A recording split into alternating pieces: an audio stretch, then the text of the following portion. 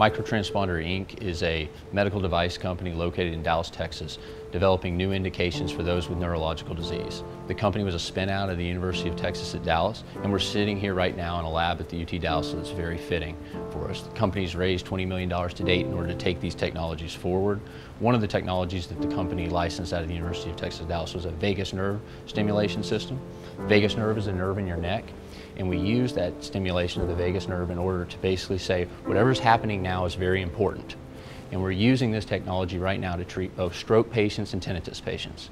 With stroke patients, we take typical normal rehab and we combine it with vagus nerve stimulation, which greatly enhances the speed of recovery.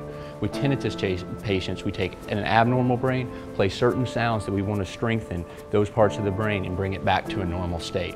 The MTBC was a significant part of us being able to reach out in the Dallas community and create a stronger connection with this local community, which we need in order to bring this product forward. Becoming a member of the MTBC has been a very valuable add on to our company, and it's one of the better decisions that we made as a company. I expect and hope the technologies that we've developed here are going to be able to greatly impact and affect over 1 million patients with neurological disease in the upcoming years.